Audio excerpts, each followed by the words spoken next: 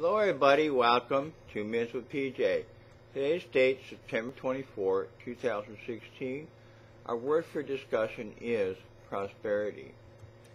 Job 36:11.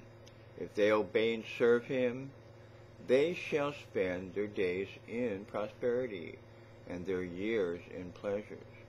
In Psalms 35:27. Let them shout for joy and be glad, that favor may righteous cause.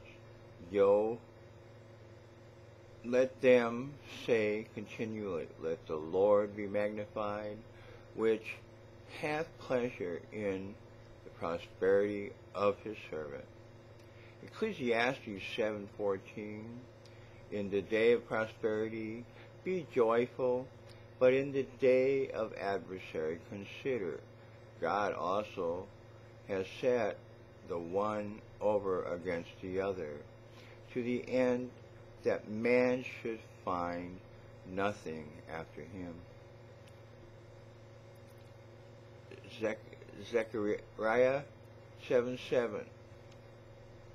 Should you not hear the words which the Lord hath cried by the former prophets, when Jerusalem was inhabited and in prosperity, and the cities therefore round about her, when men inhabited the south and the plain.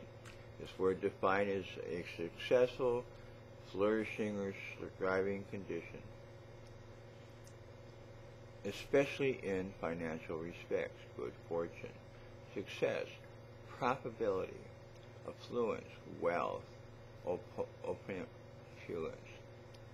luxury, the good life, the milk and honey, good fortune, ease, plenty, comfort, security, and well-being.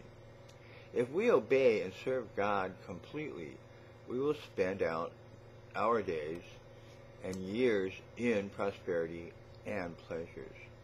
Let the Lord be magnified, and he will give us joy. We will be glad and have pleasure in the prosperity as of being his servant. Through God's glory, we will flourish, thrive, and have a good life, for he will provide for all of our needs.